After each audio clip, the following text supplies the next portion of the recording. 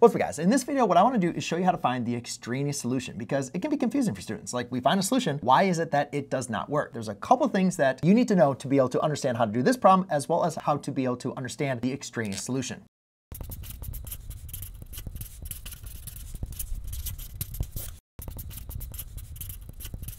So let's go ahead and take a look at this first property. So this is what we call the product property of logarithms. Basically says as long as you have a logarithm with the same base here and you're adding them, then you're going to take the product here of their two arguments. Now the next one is just the standard definition of a logarithm. It says the logarithm base b of x is going to be equal to y. Now the best way I think for me to be able to understand what a logarithm is, what it's trying to obtain, or what we're looking for, is to look at it in exponential form. So therefore I can rewrite this as, in this example, when I'm trying to go ahead and understand here, when I'm trying to solve for y, my base raised to y is going to equal this argument in this case. Now, what's really important about this is you got to think about this. If I take any number, like let's say the number 2, if I raise it to the second power, that's going to equal 4. If I take the 2 and I raise it to the negative second power, that's going to equal a 1 over 4, right? We're going to reciprocate it. So there's no number in the real number system that I can take 2 and raise it to that's going to make this value equal to negative. That is why x is always going to be a positive. And so therefore you can say, taking a logarithm of a number here, this argument always has to be positive. That's going to be a part of our understanding for finding the extraneous solution. The first thing we're going to want to do in this case, when we have more than one logarithm, is to simplify, because we're only going to want to solve here with one logarithm in this case. What we recognize here is I have two logarithms, they have the same base, and now I recognize that we're adding them. So therefore, this brings up my memory of like, oh yeah, properties of logarithms, properties of logarithms. That's what I'm going to want to do. So the first thing I'm going to do is I'm going to rewrite this now as one logarithm using the product property.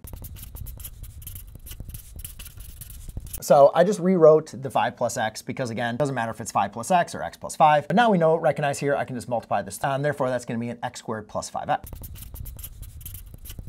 So now we can do a couple different things. We can understand this as the definition here of a logarithm, and we can rewrite it in exponential form. Preferably as a teacher, basically what we want to do is have these as the base 6 and raising them to both power, because that's going to be understanding our properties of equality, basically doing the same thing to both sides. So what we're going to do is like exponentiate with a base 6 to both sides. Therefore, we can use the property of logarithms to get rid of this. Sometimes though, when you're first learning, that can be sometimes confusing. I'm going to default to the basic way and just kind of go with the basic understanding or definition of a logarithm and rewrite it in exponential form. So therefore, definitely though, as a teacher, I would probably also say exponentiate to base 6 on both sides, but let's do it this way for today. Therefore, if I rewrite this as in my exponential form, I'm going to take my base, right, b, and I'm going to raise it to the argument's power. So therefore, it's going to be 6 squared, and that's going to equal an x squared plus 5x. All right, so now hopefully you recognize here that I have a quadratic equation. So this is 36 equals x squared plus 5x. And the one thing that you should always remember is that whenever you have a quadratic, especially when you have an x squared and a linear x, is set it equal to 0 to solve. Once you have it set equal to 0, then you can apply the quadratic formula. You can apply factoring, you can apply completing the square. So I'm just going to subtract a 36 on both sides. And therefore now I'm going to have to see, all right, what ways can I go ahead and look to solve this, right? I have a quadratic set equal to 0. I have now everything under my tool belt. All right, so okay, I want to always look into factoring, right? Because factoring is the quickest, fastest, easiest way to solve a quadratic. What two numbers multiply to give me 36 that are going to add to give me a positive 5? Immediately, I'm thinking like 12 and 3, but those don't have a difference of 5 in them. So then I go to the next one, which would be 9 and 4. And hey, those have a difference of 5. Since this has to be positive though, I know it's going to be a positive 9. All right, now that I've created as a product of factors equal to 0, I can now apply the 0 product property and solve.